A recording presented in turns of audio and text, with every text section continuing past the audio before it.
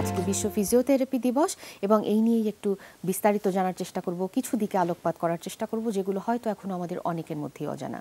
স্টুডিওতে রয়েছেন doctor M Shahadat Hossain, যিনি সাধারণ সম্পাদক বাংলাদেশ ফিজিওথেরাপি অ্যাসোসিয়েশন। আপনাকে আমন্ত্রণ, ধন্যবাদ সময় দেওয়ার জন্য। আজকে অনেক ব্যস্ত থাকবেন। শুভ সকাল, কেমন আছেন? শুভ সকাল, আলহামদুলিল্লাহ। আপনারা আশা করি সবাই ভালো আছেন? জি, একদম ভালো আছি। আপনাকে পেয়ে আরো ভালো আছি, কারণ ফিজিওথেরাপি নিয়ে এত কিছু জানার রয়েছে। অনেকেরই টুকটাক, বিশেষ করে একটু বয়োজ্যেষ্ঠ যারা আমাদের থাকেন, তাদেরকে যেতেই হয়, কিন্তু ঠিক কখন যেতে হয় ওটা নিয়ে জিজ্ঞাসাগুলো নিশ্চয়ই থাকবে। দর্শকদের একটু বলে রাখি, যদি কোনো প্রশ্ন থাকে লিখে জানাতে পারেন facebook.com/সকালের বাংলাদেশ। এখানে যাব আমরা প্রসঙ্গে, তবে তার আগে একটু জানতে চাই, আপনি এত ব্যস্ত থাকেন, দিনের শুরু কি করে করেন? Thank you very much. আসলে দিনের শুরুটা শুরু হয় হচ্ছে ফজরের নামাজ দিয়ে, তারপরে বাচ্চা স্কুলে দিয়ে, তারপরে এসে একটু 1 ঘন্টা ঘুমাই, তারপরে কাজে চলে যাই সরাসরি রোগীদের সাথে, যেটা প্রফেশনাল ওয়ার্ক বলে। তো তার মানে আমার হসপিটালে রোগীদের সাথে ট্রিটমেন্ট, তারপরে যারা একটু সিরিয়াস রোগী থাকে তাদের সাথে একটু বেশি সময় দিয়ে কথা বলা। আর আলটিমেটলি যেটা হয়েছে, যান্ত্রিকতার মধ্যে ফ্যামিলিকে টাইম দেওয়াটা একটু কমই হয়ে যায় আসলে। তো বেসিক্যালি সারাটা দিন থাকে শুধু পেশাগত কাজ। তারপরে হয়তো আপনারা জানেন যে বাংলাদেশ ফিজিওথেরাপি অ্যাসোসিয়েশনের সেক্রেটারি জেনারেল, সেদিক থেকে প্রফেশনাল ওয়ার্ক নিয়ে করতে হয় মিনিস্ট্রি বা আদার্স প্রফেশনালদের, তাদের সমস্যা বা তাদের সমাধান বা তাদের সাথে লিয়াজু করা। নিশ্চয়ই সেখানেও একটা ওই জায়গাটাতে ওই পলিসি মেকিং লেভেলেও আপনার কাজ থাকে। সিরিয়াস রোগীদের সাথে কথা বলা, এটা আপনি দিয়ে কি বোঝালেন? সিরিয়াস রোগী আসলে বেসিক্যালি যারা আসে, আমরা আমাদের চেম্বারে বা হসপিটালে যখন দেখি যে রাতে তারা নাইটে চলে আসে, মানে অনেক খারাপ অবস্থা থাকে, যে তাদের ব্যথায় উঠতে পারতেছে না, সরি, তারা হয়তো অনেক কষ্ট পাচ্ছে, স্ট্রোক রোগী যারা থাকে তারা আসে। তো ওই রোগীগুলোকে আমরা আলাদা কনসেন্ট্রেশন দিয়ে দেখা হয় আসলে, যে তাদের কোমর ব্যথা, একদম পা ব্যথা সরিয়ে যাচ্ছে, হয়তো কেউ তাকে বলছে অপারেশন লাগবে। পেশেন্টের সাইকোলজিক্যাল দে আর আপসেট টু সি যে আমরা এখন যদি অপারেশন লাগে কি হবে না হবে। তারা তাদের যে perception about our treatment physiotherapy, হয়তো তারা আশা নিয়ে আসতেছে যে তারা ভালো হবে। তার মানে তাদের সিরিয়াসনেস দুইটা, একটা ডিজিজ আর তার সাইকোলজিক্যাল ব্যাপার স্যাপার থাকে, তার অ্যাকসেপ্টেন্স এটা কী হবে আসলে। তো ওই রকমই ব্যাপারটা, যে আমরা আমাদের সিরিয়াসনেসটা ওইরকম প্রকাশ পায় যে তাকে আমরা কতভাবে, ফর এক্সাম্পল ট্রিটমেন্ট তো দেই, সেখানে আপনার সোশ্যালাইজেশন থাকে, সেখানে সাইকোলজিক্যাল সাপোর্ট থাকে, দুইটা কথা বুঝিয়ে বলা যে আপনার কি প্রবলেম হয়েছে। রোগীরা কিন্তু আসলে আলটিমেটলি সেটাই চায় আসলে, যে আমার কি হয়েছে এখন পর্যন্ত কেউ বললোই না যে আমার কি হয়েছে। কারণ আসলে আমাদের দেশে ডক্টর অ্যান্ড পেশেন্টদের মাঝে যে কমিউনিকেশন থাকে, গ্যাপটা হচ্ছে এটাই। তো পেশেন্ট যে বুঝাতে হবে যে দিস ইজ ইউর প্রবলেম, যদি আপনি এটা করেন এত তাড়াতাড়ি ভালো হবে, এটা করবেন না তাতে আপনি খারাপ হবেন, এই জিনিসটা। তার মানে আমরা যে কথা বলতেছি, যে আমি যদি সে আপনার সাথে না তাকে আমি নিজ দিকে কথা বলি, একটা গ্যাপ তৈরি হচ্ছে ব্যাপারটা। কিংবা কথা ভালো মতো শুনলেন না, অনেক ভালো ডাক্তারের বিরুদ্ধে অভিযোগ থাকে, তারা ভালো করে কথা শোনে না। আসলে কিন্তু ভালো ডাক্তার সেই যে রোগ ডায়াগনোসিস করতে পারে, আর রোগ তখনই ডায়াগনোসিস হবে যখন পেশেন্টের কথা শোনা যাবে। তার মানে ব্যাপারটা এরকম, এটাকে আমরা বলি স্ক্যানিং বলে। জাস্ট আপনি বলতেছেন আপনার কোমর ব্যথা, আমার কোমর ব্যথা পায়ে যায়, তারপরে জিজি করে ভারবার, তখন আমাদের ব্রেনটা স্ক্যান হয় যে কি প্রবলেম হতে পারে। সেই অনুসারে কিন্তু একজন ফিজিওথেরাপিস্ট খুব ইজিলি বুঝতে পারে this is called physical examination. এই দিকে আমরা যাব, ফিজিওথেরাপি কখন দরকার হয়, কেন দরকার হয়, কিভাবে কাজ করে। কিন্তু তার আগে, যেহেতু আজকে বিশ্ব ফিজিওথেরাপি দিবস এবং বাংলাদেশ ফিজিওথেরাপি অ্যাসোসিয়েশন এর প্রতিনিধিত্ব করছেন, আপনি সেক্রেটারি জেনারেল হিসেবে কাজ করছেন, একটু জানতে চাইবো যে আজকে জাতীয় পর্যায়ে বা ঢাকাতে কি আমরা আসলে, যেমন টিভি মিডিয়া, আমি এখানে আসি, আরো অনেকেই আমাদের নেতৃস্থানীয় যারা আছে তারা বিভিন্ন মিডিয়াতে ফোকাস, রেডিওতে আছে, আমাদের সেমিনার আছে, কনফারেন্স সেমিনার, সেখানে মন্ত্রী বা আদার রেসপেক্টিভ লেভেলে যারা থাকে তারা আসবে, আমরা অ্যাটেন্ড করব, এবং প্রফেশনাল স্টুডেন্ট যারা আছে সব নিয়ে একটা গ্যাদারিং হবে, র্যালি হবে। এটা আসলে সচেতনতাটা তৈরি করার জন্য, সেটা, এবং সেটা তা না, বিশ্বের 128টা দেশে কিন্তু এই মানে দিবসটি পালিত হচ্ছে। এবং বাংলাদেশ ফিজিওথেরাপি অ্যাসোসিয়েশন 2007 সালে অ্যাক্রিডিটেশন পায় WCPT, যেটা world conference of physical therapy. সেখানে আমরা প্রতিনিধিত্ব করি প্রতি বছরই বিভিন্ন ইন্টারন্যাশনাল কনফারেন্স বা আদার্স ইয়ের মাধ্যমে। তো এবার কিন্তু একটা খুব ভালো প্রতিপাদ্য বিষয় আছে, খুবই ইন্টারেস্টিং, এবং আমার মনে হয় আমাদের দেশে শতকরা কি বলবো 60-70% মানুষ কোনো না কোনো সময় প্রবলেম ভোগে, যে দীর্ঘদিনের মানে ক্রনিক পেন, যেটা মানে দীর্ঘদিনের ব্যথায় ইফেক্টিভ ট্রিটমেন্ট, কার্যকরী ট্রিটমেন্ট হচ্ছে ফিজিওথেরাপি।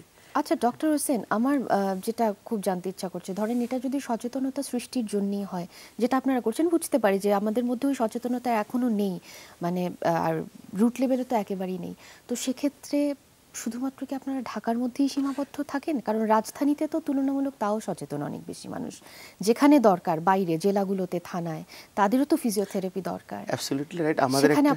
আমাদের একটা কার্যক্রম আছে, বিভাগীয় কমিটি আছে, সেখানে বিভাগীয় প্রেসিডেন্ট সেক্রেটারি সহ 5-7 জনের কমিটি, তারা অ্যারেঞ্জ করতেছে বিভিন্ন গভর্নমেন্ট পর্যায়ে এবং নন গভর্নমেন্ট পর্যায়ে আছে। বাংলাদেশে প্রতিবন্ধী ফাউন্ডেশন একটা প্রতিষ্ঠান আছে, সেখানে প্রায় 104টা কেন্দ্র আছে সারা বাংলাদেশে। তারা ওখানে কনসালটেন্ট ফিজিওথেরাপিস্ট আছেন, যারা কনসালটেন্ট ফিজিওথেরাপি চিকিৎসক আছেন, তারা কিন্তু আলটিমেটলি সেটা অর্গানাইজ করতেছে। এবং আপনি ঠিকই বলছেন যে আমাদের ঢাকা শহরে কিন্তু একটা গ্যাপটা কিন্তু সাধারণ জনগণের চেয়ে আরেকটা বড় জায়গায় গ্যাপ আছে। সেটা হলো যাদের কাছে রুগী যাচ্ছে বেসিক্যালি, এখনো কিন্তু ফিজিওথেরাপি চিকিৎসকের কাছে, আপনি প্রথমে স্টার্টিং এ যেটা বললেন যে রুগী কিন্তু আসলে দে ডোন্ট নো মানে হোয়ার they have to go for the treatment of physiotherapy, কখন যেতে হবে সেটাও বোঝে না। Absolutely right. এখানে বেসিক্যালি যারা কাজ করে, একটা টিম কাজ করে, it's a this call multidisciplinary team, যেটা সেখানে একজন অর্থোপেডিক থাকতে পারে, নিউরোলজিস্ট থাকতে পারে, ফিজিওথেরাপি চিকিৎসক থাকতে পারে, একটা ইটস এ টিম। এখন কোমর ব্যথা হলে মনে করে যে আমি তো একজন মনে হয় হাড়ের ডাক্তার দেখানো উচিত, this is call everything is related with the হাড়, মানে পেশেন্ট পারসেপশন। কিন্তু হাড়ের সাথে যে ব্যথার আরো কতগুলা কারণ আছে, যেমন মাংসপেশি আছে, ligament, tendon, nerve, A lot of things, যেটা ওইটাই কিন্তু বেশি সমস্যা হয়। এবং যেখানে ফিজিওথেরাপিস্ট কিন্তু অ্যাসেসমেন্ট করে বুঝতে পারে যে হুইচ ওয়ান ইজ ইনভলভ। তো এই ইস্যুগুলা কিন্তু একটা কম্বিনেশন অফ ট্রিটমেন্টে, যেমন অর্থোপেডিক ডাক্তার উনি দেখার পরে যদি মনে করে বলতে কি বলবো, একটা orthopaedic R physiotherapy it's a একটা মুদ্রার এপিটার অফ ইট, আমি ওই প্রসঙ্গে আসতে মুদ্রার এপিটার অফ ইট, নাথিং ডিফারেন্স। তো আলটিমেটলি পেশেন্ট যদি আপনি বেনিফিট চিন্তা করেন, তাহলে কিন্তু আপনাকে এই প্রশ্নটারই তাহলে আর একটা অংশ বললাম আরো ক্লিয়ার হবে যারা পেশেন্ট রয়েছেন, দর্শক রয়েছেন, যে সাধারণত আমরা কিন্তু একজন যে কোনো সমস্যার কারণে প্রথমে একজন মেডিসিন এক্সপার্টের কাছে যাই, একজন মেডিসিন বিশেষজ্ঞ। তিনি প্রথমে দেখেন, তিনি এটাকে বোঝার চেষ্টা করেন এবং তিনি আমাদেরকে ফরওয়ার্ড করেন। এটা কিডনি হলে কিডনির সংশ্লিষ্ট বিষয়, বা তাহলে কি এটাই আপনার বেলাতেও তাই? মানে যদি ওনার কাছে যায়, উনি কি বলে দিবেন যে আপনারা বেসিক্যালি আসলে এখন আমরা যে লেভেলে প্র্যাকটিসটা করি আর সারা ওয়ার্ল্ড কনসেপশন যেটা, সেটা হচ্ছে ফিজিওথেরাপি ফার্স্ট প্র্যাকটিশনার হিসেবে কাজ করতেছে সারা ওয়ার্ল্ডেই। যেমন ওই জিনিসটা আপনি বললেন, একজন রুগী যখন কনসার্ন থাকে যে আমার কোমর ব্যথার জন্য আমি কাকে দেখাইতে পারি, সে যদি সিরিয়াল করেন না, আপনি ফিজিওথেরাপি চিকিৎসক হতে পারে, অর্থোপেডিক হতে পারে, মেডিসিন হতে পারে, তারপরে আপনার রিমাটোলজিস্ট হতে পারে, নিউরোমেডিসিন হতে পারে, তখন কিন্তু যেতে পারে এবং যাচ্ছেও কিন্তু প্রায় 7-8টা ডিসিপ্লিন কাজ করতেছে। তা আলটিমেটলি আমরা এই যে আমরা যে অনুষ্ঠানে কথা বলতেছি, এটা কিন্তু একটা কনসার্ন হওয়া যে সারা ওয়ার্ল্ডে ফিজিওথেরাপি ফার্স্ট প্র্যাকটিশনার। তবে হ্যাঁ, সে যদি দেখে যে না আমার কাজ শেষে হি needs further consultant with the orthopaedic, তাহলে ফিজিওথেরাপিস্ট রেফার করে দিবে অ্যাজ লাইক অর্থোপেডিক হিসেবে রেফার করছিল, যে তার জন্য এই মেডিকেশন সাইড বা এই ইনভলভমেন্টটা দরকার, তার রেফার। তার মানে এখানেই যদি আমরা সুনির্দিষ্ট করি, তাহলে এখানে মেডিসিনের ডাক্তারের কাছে যাওয়ার দরকার নেই, প্রথমেই একজন ফিজিওথেরাপিস্টের কাছে যাবেন, তিনি শুনবেন, যদি এটা তার আওতাভুক্ত না হয় তিনি ফরওয়ার্ড করবেন যে আপনি এই জায়গাটাতে যান। এখানে একটু শেয়ার করি, তো আমি তার আগে একটা প্রশ্ন রাখি, তাহলে আপনার ফার্দার প্রসিড করতে মানে পরবর্তীতে বলতে সুবিধা হবে। এটার কারণ হচ্ছে, ধরেন আমি একজন সাধারণ, লেটস সে আমার বাড়িতে একজন রোগী আছে কিংবা আমি নিজেই রোগী, যখন অর্থোপেডিক কিংবা ফিজিওথেরাপি এগুলো একটার সাথে আরেকটা খুবই ওতপ্রোতভাবে জড়িত, আপনাদের নিজেদের যেই বিভাগগুলো বাংলাদেশে কাজ করে, আমি আমার দেশেই থাকছি, আপনাদের মধ্যে কতখানি কমিউনিকেশন রয়েছে, কতখানি যোগাযোগ রয়েছে? আপনাদের একসাথে বসে তো কাজ করাটা খুব গুরুত্বপূর্ণ। খুবই একটা ইফেক্টিভ কোশ্চেন এটা, এবং আমি হয়তো কোনো ফাঁকে বলেই ফেলতাম। আসলে it's a gap between the physiotherapy চিকিৎসক, অর্থোপেডিক বা আদার্স গ্যাপের কয়েকটা কারণও আছে। কারণটা হচ্ছে কি, যে আলটিমেটলি আমরা পেশেন্ট যদি আপনার বেনিফিট করার চিন্তা করি, তাহলে it doesn't matter who is physiotherapist, who is orthopedics, it doesn't matter. Matter is যে একজন ফিজিওথেরাপিস্ট চিকিৎসকের রুগীর দরকার ফিজিওথেরাপি, তো we must refer the patient to physiotherapy. রুগীর দরকার orthopaedic surgery, we must refer the patient to the orthopaedic. আমার যেটা মনে হয়, বাংলাদেশে আমি একটু রেফার বলি, মাননীয় প্রধানমন্ত্রী যে পরিমাণে মানে আপনার অর্থ এবং যে পরিমাণে ইনিশিয়েটিভ আপনার এই স্বাস্থ্য খাতে নিচ্ছে, আমি একটু আলটিমেটলি কিন্তু সেই অনুসারে কিন্তু স্বাস্থ্যর যে রেফারাল সিস্টেম কিন্তু এটা কিন্তু এখন কিন্তু ডেভেলপ হয়নি। কিন্তু এটা কিন্তু প্রধানমন্ত্রী বারবার বলতেছে যে স্বাস্থ্য খাত উন্নতির জন্য আমাদের কোঅপারেশন দরকার। কোঅপারেশনটা গ্যাপটা যদি কমে আনতে পারি আমরা, তাহলে কিন্তু আমাদের কিন্তু ব্যাপার নেই, হচ্ছে পেশেন্ট বেনিফিট হয় একদম। কারণ আর পেশেন্ট তো বোঝেনও না আমি কোথায় কার কাছে যাব, সেক্ষেত্রে তো আপনারাই গাইড করতে পারেন। ম্যাডাম একটু শেয়ার করি যে একটা কোমর ব্যথা বছরের পর ঘুরতেছে, শেষে যে বলে দেখেন একটু থেরাপি নিয়ে দেখতে পারেন, এটা না, এটা আমাদের যেটা হবে যে না ইসে okay fine you can take this medicine. এবারে যে প্রতিবদ্ধ যে ক্রনিক ব্যাক পেন, দীর্ঘদিনের ব্যথা, আপনি দীর্ঘদিনের ব্যথা কখনো কিন্তু ওষুধে হবে না। আমাদের রুগীদের, আপনি যদি একজন রুগী কারোর সাথে পরিচয় থাকে ব্যথার হাঁটু কোমর ঘাড়, যে আমরা কতদিন বল 3 বছর ভালো হচ্ছেন, ওষুধ খাইলে ভালো থাকি, বন্ধ করলে আবার আসে। Its meaning that this mechanical pen. এই মেকানিক্যাল পেন কিন্তু 80% পেন সাফারিং, আর 20% হচ্ছে ট্রমাটিক বা আদার রেমেটিক problem. If you get রেমেটিক problem বা Baat, you must talk with the রেমাটোলজিস্ট। Not I am the fit person for the রেমেটিক problem, but I am the as a physiotherapy চিকিৎসক I am the fit for the chronic pen বা mechanical pen. Mechanical pain আবার কি, এই যে বসে আছি, somebody is correcting there position, somebody is relaxing.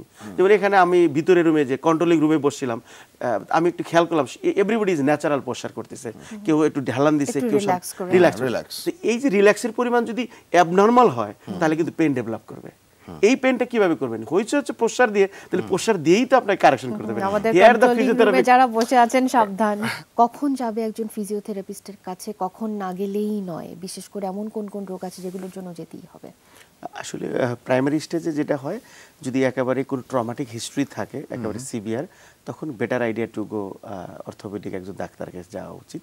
R physiotherapy যে ব্যাপারটা আপনি বললেন, যে সাধারণত দেখা গেছে যে কোমরে ব্যথা, ঘাড় ব্যথা, হাঁটু ব্যথা, এবং অনেক সময় দেখা গেছে কোমরের সাথে পায়ে বা ঘাড়ের সাথে হাতে জিনজিন বারবার অবশ জয়েন্টগুলো স্টিফ হয়ে যাচ্ছে, নাড়াচাড়া কষ্ট হচ্ছে, সামথিং, এটাকে আমরা বলি ফাংশনাল প্রবলেম। যে রুগী তার কাজ করার জন্য স্বাভাবিকভাবে যে মুভমেন্টগুলো মেনটেন করে, for example long sitting work করা কষ্ট, হাঁটতে গেলে তার দেখা গেছে যে পেইনটা। সর্বোপরি একটা ইম্পর্টেন্ট ইস্যু হলো যে সমস্ত ব্যথাগুলো ইন্টারমিটেন্ট হয়, যেমন আপনি এই পর্যায়ে একটু ভালো আছেন, তো ওই পর্যায়টা কন্টিনিউ করার চেষ্টা করেন। যেটা খারাপ আছেন, যেমন হাঁটতে গেলে আপনার ব্যথা বেড়ে যায়, এক পর্যায়ে ব্যথা বাড়ে, এক পর্যায়ে কমে যায়, এটাকে বলা হয় মেকানিক্যাল পেন।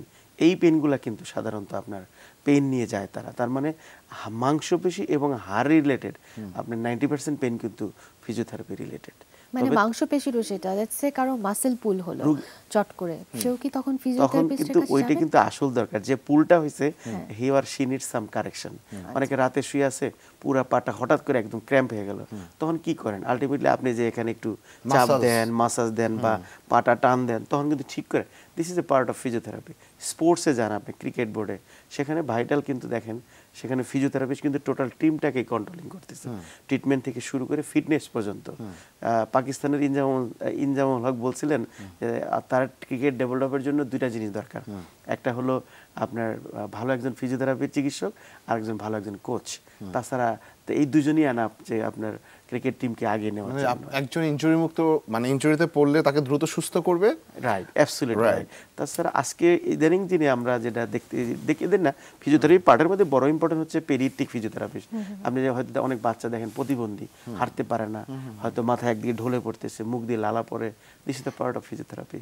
কিন্তু বাবা মায়েরা হয়তো বুঝতেও পারেন না যে ফিজিওথেরাপিস্ট আলটিমেটলি কিন্তু আমি প্রথম পর্যায়ে কিন্তু বলছি যে বাংলাদেশে এখনো কিন্তু ফার্স্ট প্র্যাকটিশনার হিসেবে যারা আছে একদম থানা হেলথ কমপ্লেক্স ইউনিয়ন লেভেলে যে একজন ডাক্তার আছেন তার কাছে যায়, তো সে যদি অ্যাসেসমেন্ট করে, সেই যদি আপনার ফিজিওথেরাপির নলেজটা যথেষ্ট থাকে, তাহলে কিন্তু রোগীরা সাফার করবে না। তারপরে আপনার neurological physiotherapy is a massive মানে ফিল্ড ফর ফিজিওথেরাপি চিকিৎসক।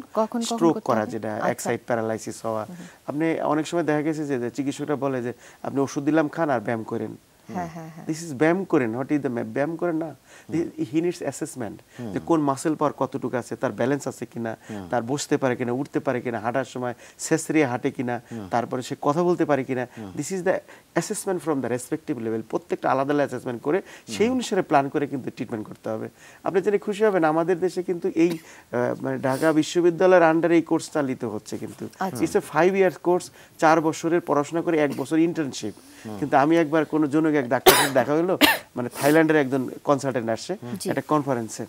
তো আমাদের বাংলাদেশে একজন কনসালটেন্ট, সে জানেই না যে বাংলাদেশে ফিজিওথেরাপি কোর্স রান হচ্ছে। ব্যাপারটা এরকম হয়েছে। তার মানে কি আমাদের সবার জানতে হবে আগে, রোগীরা তো আরো অনেক পরে আসতেছে, ব্যাপারটা আগে চিকিৎসকদের মাঝে জানা দরকার।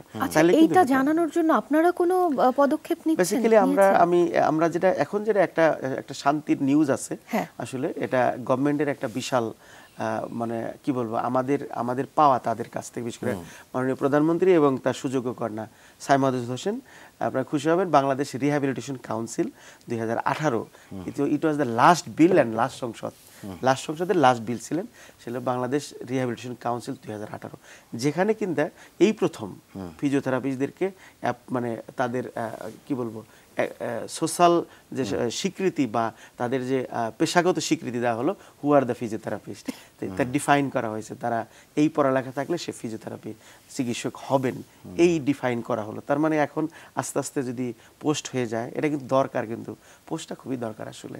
সেটা আপনি তো ডক্টর এম শাহাদাত হোসেন, আমাদের সময় আর বলছে যে সুযোগ নেই কথা বলার, এটা আসলে অনেক বড় জানার পরিধি নিশ্চয়ই, কিন্তু তারপরও যতটুকুন জানালাম আমার মনে হয় যথেষ্ট, কারণ যে পরিমাণ আমরা খুবই কম জানি ফিজিওথেরাপি সম্পর্কে, কখন যেতে হবে, তাও তুলনামূলক শহরের মানুষ বেশি জানে, যারা গ্রামীণ জীবন যাপন করে তারা হয়তো আরও কম জানেন। আর আপনারাও আপনাদের কার্যক্রম বাড়াবেন, আজকে যেহেতু আন্তর্জাতিক দিবস একটা আপনারা পালন করছেন, উদযাপন করছেন দুটোই, তো সেক্ষেত্রে বলবো আপনারাও নিশ্চয়ই কার্যক্রম বাড়াবেন, জানানোর চেষ্টা করবেন, রোগীদের কাছে পৌঁছানোর চেষ্টা করবেন, রোগীরাও নিশ্চয়ই জেনে আপনাদের কাছে যাবে। অনেক ধন্যবাদ আজকে দিনে ব্যস্ততার মধ্যে সময় দেওয়ার জন্য। ধন্যবাদ আপনাদের, ধন্যবাদ যমুনা টিভি কলাকুশলী যারা আছেন এবং দর্শক সবাইকে ধন্যবাদ।